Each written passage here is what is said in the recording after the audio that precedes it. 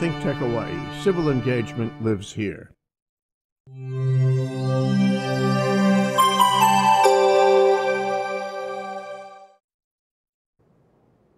Welcome to ThinkTech Hawaii and Education Matters. Today I'm your host, Carol Mon Lee. Our show is called College to Career Challenge, Finding the Resources for Success. And we're going to talk about how HPU's Career Development Center supports students and alumni in transition. Learn how you can take advantage of the resources available at your school to increase your chances for a successful career move.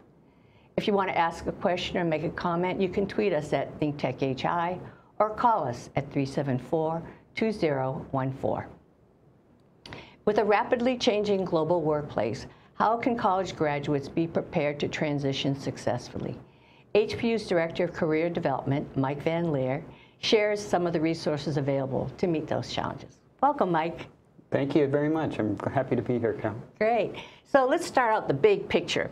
What is the global workplace looking like right now? And global, international, national, local? Well, from a global perspective, you're going to look at countries where you have an aging population. So Japan is a good example. So is South Korea. That workforce is the highly skilled workforce is diminishing. So you need a lot of young blood to get in there and take over some of the work that will be vacated by those that are retiring. Europe also similar, low, population that's coming in that's skilled. They haven't, but not to the levels that you would like to see, like we had from a baby boom population that came through. So Europe is in need of a good trained workforce, along with Asia.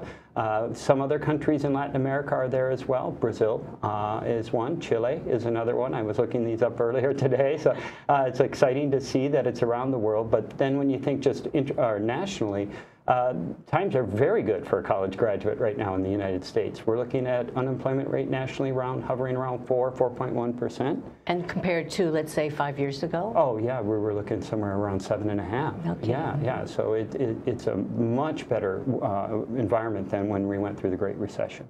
And locally? Locally, well, the numbers are a bit misleading because you have to look at where are the job opportunities. But obviously, construction and hospitality, tourism management, that's a field where there are lots of jobs. But we do have one of the lowest unemployment rates in the nation. We hover around 2.9 to 3.0.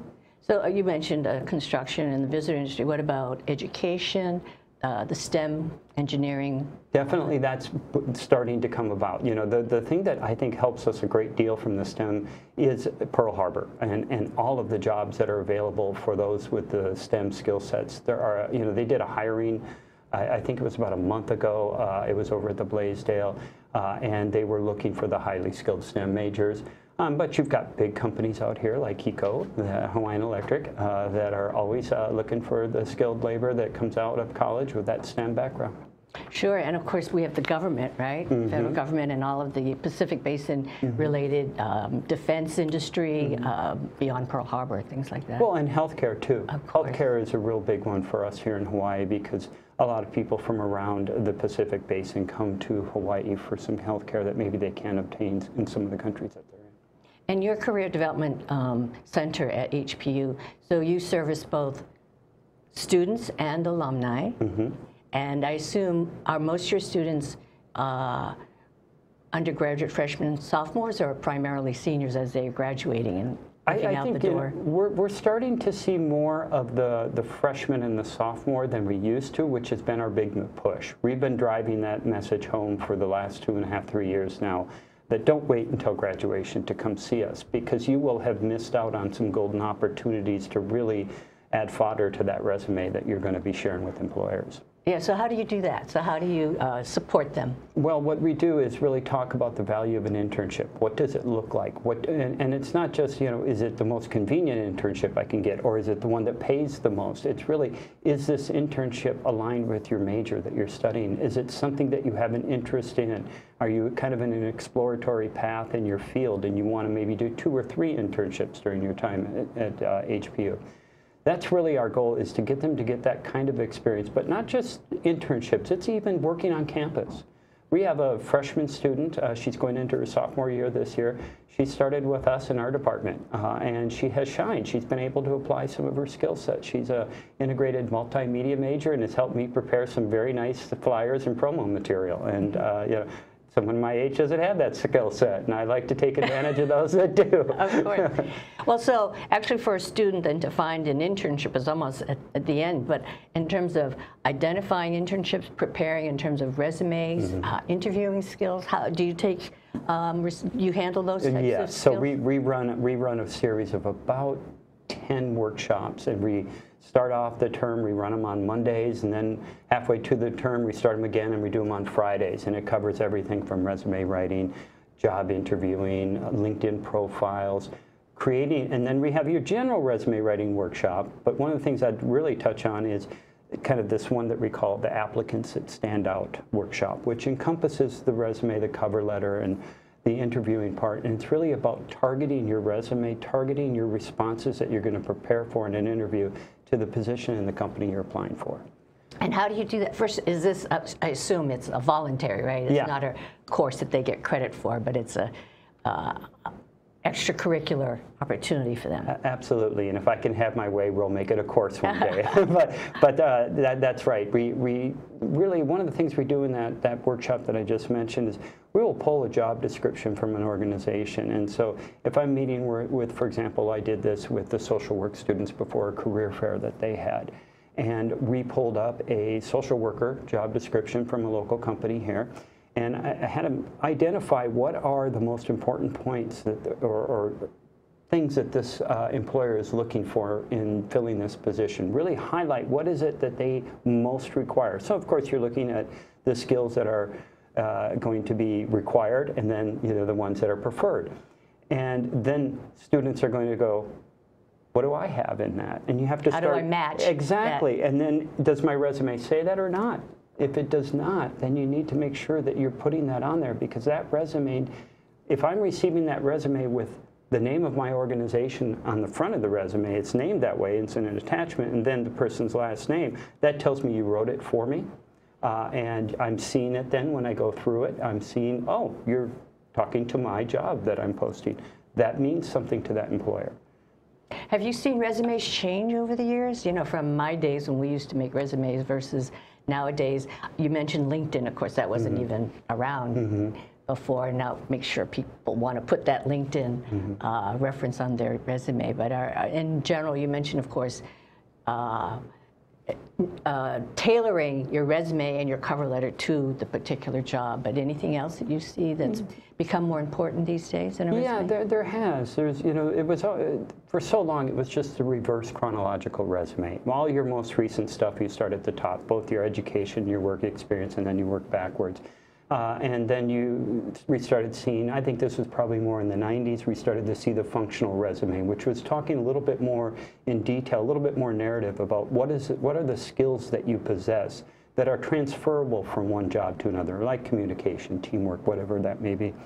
And then there's kind of the hybrid, so giving it a little bit more structure, using that reverse chronological, but still wanting to showcase what you believe you most have to offer. And so you might describe a little bit of an internship experience. It could be a project that you did in college that was really arduous and really put you to the test, and it shows your critical thinking skills, and so that's something that a lot of employers want to see, is that. So I'd say the hybrid or the combination of those two has taken hold. But you mentioned LinkedIn. LinkedIn is a source. You can apply through LinkedIn now. You don't even need to send your resume. If you look on LinkedIn for jobs, you can apply with your profile.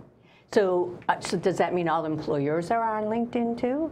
Most employers are really on LinkedIn these days. In Hawaii, on international, everywhere. Yeah, I think LinkedIn is the go-to source when you're talking about an online platform where people can really connect with one another and can look for employment opportunities. And there's ways to make your profile public or not public. Maybe you're searching for work, but you don't want your employer to know, so you have to be careful how you're using it. There are premium features which can enable you to see who's looking at you, so you can kind of see, oh, this employer, I applied to them and now they looked at my profile. So that's a good example of when you said what's different about the resume. You should be putting your LinkedIn profile on there. because the employer then can look you up right away, and you can find out maybe later, did they check me out? Right. But can you then apply on LinkedIn and then tailor specifically a cover letter and a resume to them through the LinkedIn process? That's a little trickier. You're going to really just be sending your profile on LinkedIn. You're not going to, so if it says... a standard profile. Then. Yeah. So, and if you're going to do that, you better have a good profile. Better be up to date, because that's one of the problems is we forget to update all the things that we have. Right? Do you include pictures? Yes. Yeah. You should have a picture of yourself. Not a selfie. Not a selfie. It should be a good... Not in a bathing suit. No. Well, unless you're a model, then maybe that might work. Okay. And I have seen that, and that's actually something that we talk about when we do the LinkedIn workshop is we actually give photos of examples of what should be on there. So if you're into photography and you have a shot of you out in the woods taking pictures, then that works. Right. So you have to think about the context of your field that you're in. Right. And what about interviewing skills? Because of course, once you get through LinkedIn and then you're contacted by the potential employer and they want to talk to you, what do you do at Career Development Center in terms of preparing the students or refreshing the alum on their interviewing skills? I think that's probably the thing I most enjoy doing with our students. And we do mock interviews. We will film the student with our camera. We will play it back to them. We don't necessarily... One-on-one. Yes, one-on-one. And I'm not, and none of us in our department are really prone to saying, here's where you did well, here's where you did poorly, and you need to work on it. We really let the student watch and tell us what do they see in it themselves. Normally, they're going to catch everything that we've caught. They're going to catch the fact that they use too many ums and ahs. Likes. That is definitely one of them, and it somehow has become contagious because I even catch myself doing using it now. the word like. Yes, but the mock interview, helping the students through that is really that's what gets the job. The resume is going to get you the interview or the LinkedIn profile, but if you can't shine in that interview, you're not distinguishing yourself from the many others. Absolutely, yeah. We have a couple of pictures that we want to pull up. And what is this picture, Mike? This looks like our speed networking event that we had last year. We had a number of employers that had come in, some kind of higher level executives that gave up their time to do some what we call the speed networking. So it's really making your pitch, that term, the elevator pitch. Yes. It's kind of that concept where you've got maybe a minute and a half to go around a table, introduce yourself. And what we try to emphasize in that is you need to show where your passion lies in this field. What excites you? You need to kind of show that the bright eyes and the bushy tail, that you're ready to go. But you have to think about that ahead of time. We had another networking event last year, and I went in with some technology majors in our computer science and our MIS programs, and prepared them on really just standing up, shaking hands, introducing themselves, what point were they in their program, what is it that they really want to do in the technology field, and then kind of open that as a question to the person you're meeting with and kind of say, what recommendations do you have for me? And usually people who are well-versed in their fields can't wait to share that. So. Yeah. Well, it brings up a really small detail, but I always wonder how people feel about handshakes, particularly for a woman to a man or a young woman to an older man. And I always advise, when I used to be in education, that really, I really don't like the little kiss my hand the old-fashioned. It's just got to be a real handshake. Absolutely. Yeah. Right. You know, no matter how young I am and how old you may be or how senior you are, that handshake is really important. Absolutely. I have to tell you, I have cold hands, and so when I'm, if it's winter time, I'm usually keeping it under my leg before I meet warming someone. it up. Yeah, warming it up. I don't want them to feel like they shook hands with a frozen fish. So yeah, you do need to think about that. Some have the clammy hands, and they've got to do a quick wipe before they, all those little things. If you know that about yourself, think about it. You've got to be ready for it. Of course, in Hawaii, we have a lot of hugging. Yes, we do. What do you suggest for that? I suggest don't push it away, but be warm to it if it comes your way. But don't extend yourself first. Not first, yeah. Especially as with the guys, you know, let that evolve with time. Don't initiate that immediately. But if it's initiated towards you and you're comfortable with it, go for it, because that is our culture here, it's a special thing. It's the aloha spirit. Yeah, absolutely. Right. Well, we're coming down to our break time. And so we're going to take a short break. This is Carol Mon Lee on Education Matters with my guest, Mike Van Lear from the HPU's Career Development Center, and we'll be right back. Hello, my name is Stephanie Mock, and I'm one of 3 hosts of ThinkTech Hawaii's Hawaii Food and Farmers Series. Our other hosts are Matt Johnson and Pamai Weigert, and we talk to those who are in the fields and behind the scenes of our local food system. We talk to farmers, chefs, restaurateurs, and more to learn more about what goes into sustainable agriculture here in Hawaii. We are on Thursdays at 4 p.m., and we hope we'll see you next time. Hey, aloha, Stan Energy Man here on ThinkTech Hawaii, where community matters.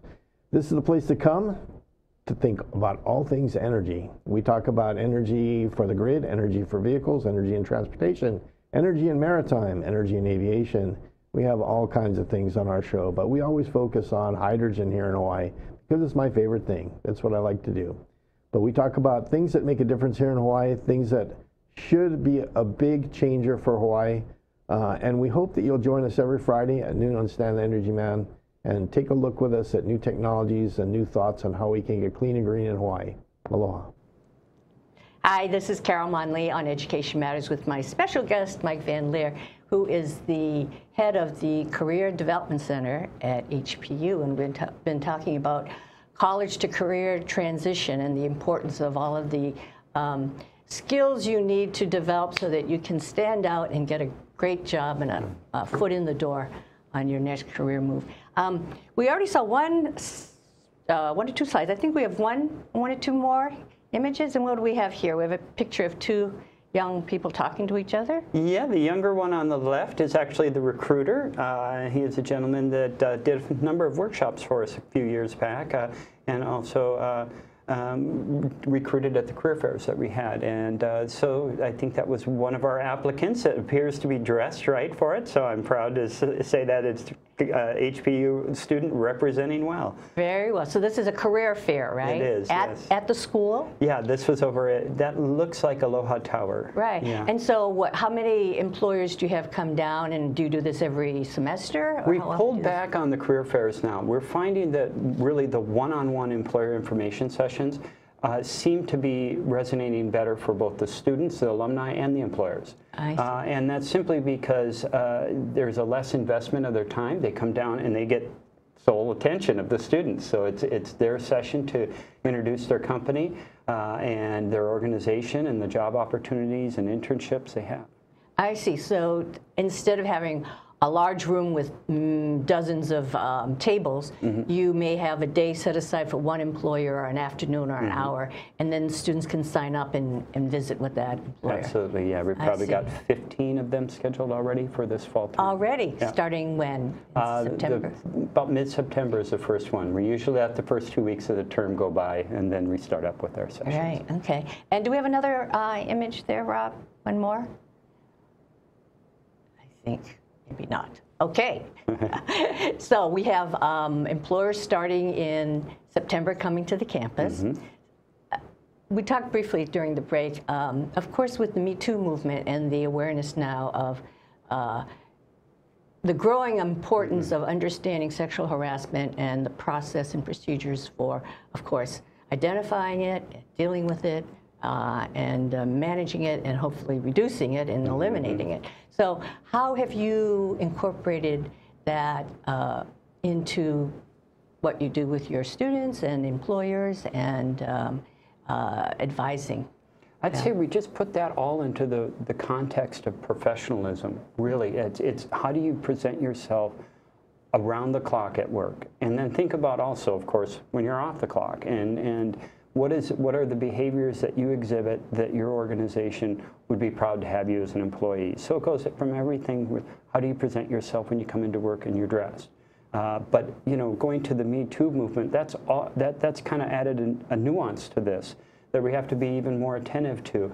I think it'd be easy to say err on the side of caution, but I think that is probably too cautious, really. I think it's just understand how you would like to be treated, and do that in return.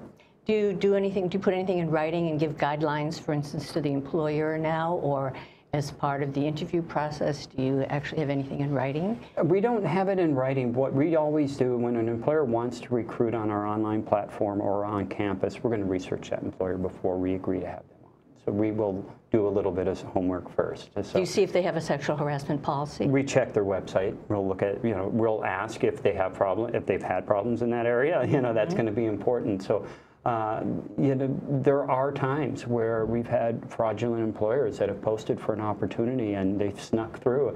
Not so much, from a harassment standpoint, but really more from a standpoint of, send $20 for your uniform. That should not be happening. Nobody should be doing that. So you have to really be diligent when you're approving employers for things. And I think that's an area we can do even more from a harassment policy standpoint, because absolutely every employer should have that by now.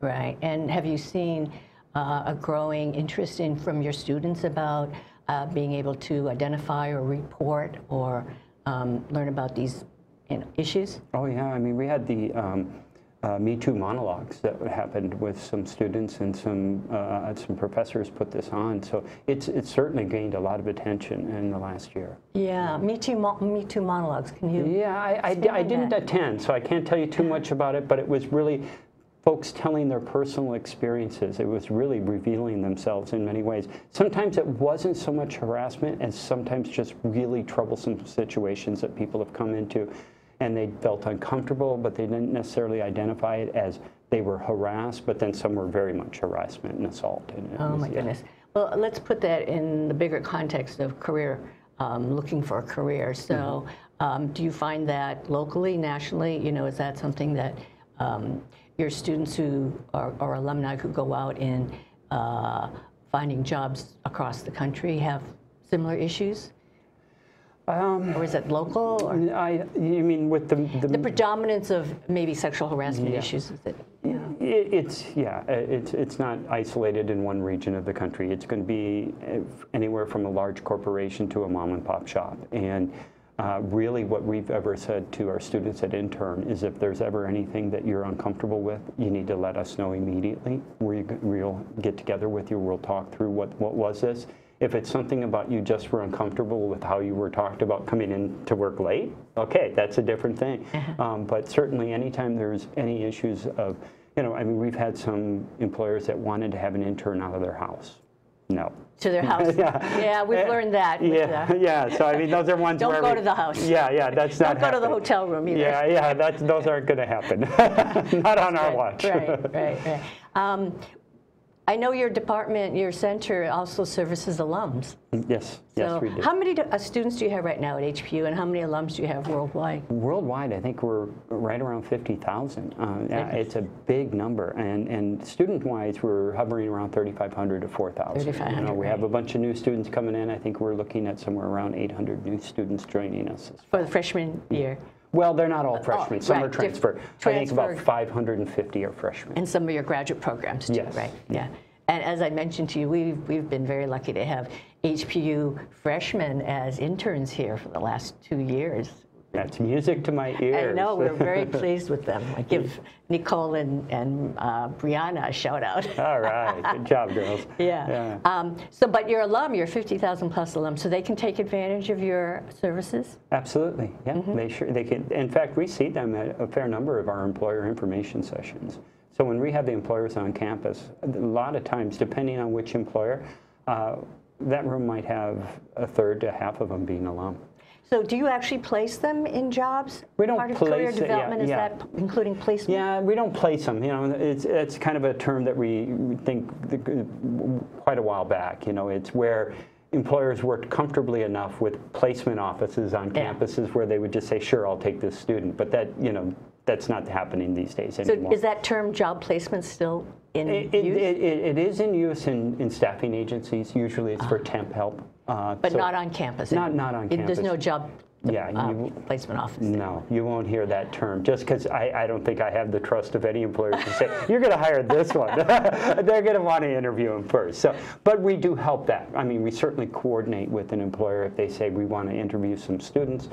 We want to have an event where we want to see these students do a presentation. We will kind of pick some students. You know, they have to kind of apply through us to show us that they're serious. So we did something with Booz Allen similar to that.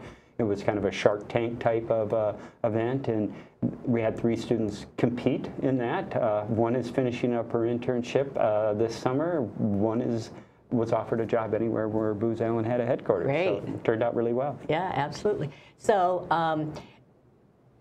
do you follow then? Do you keep track? You keep all of the numbers as far as who actually gets hired and in terms of what they're doing? We're working on that. Are you working? Yeah, we're working on that. And that really, because so much of that is voluntary. We survey the students when they graduate. Right. The response rates aren't where we want them.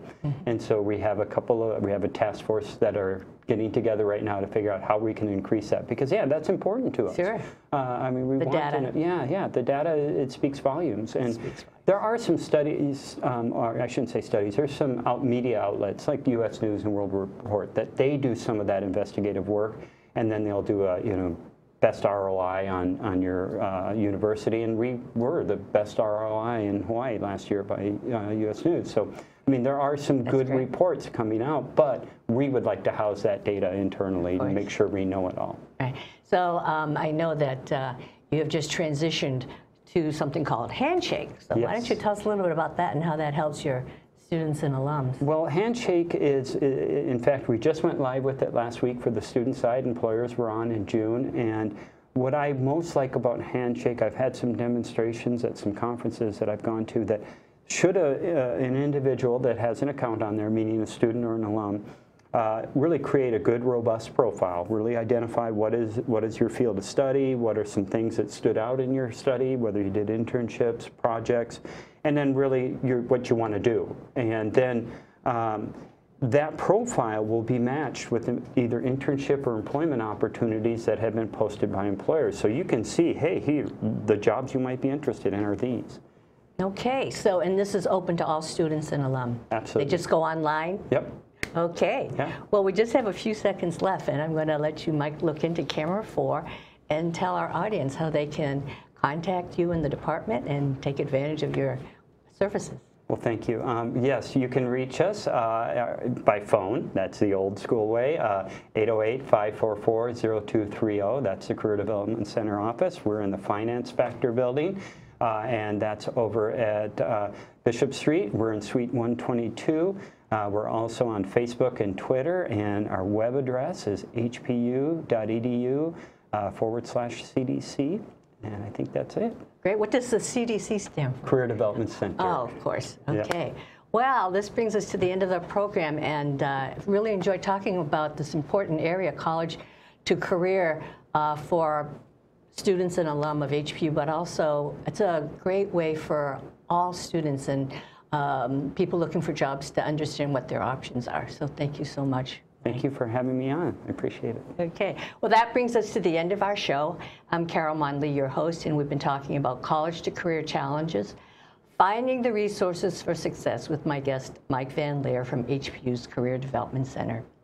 If you want to see this show again, go to ThinkTechHawaii.com or YouTube.com/ThinkTechHawaii, where there will be a link to this show and many more just like this one. Thanks so much to our intrepid studio staff and to all the people who watch and contribute to our productions. We'll see you next time. Aloha.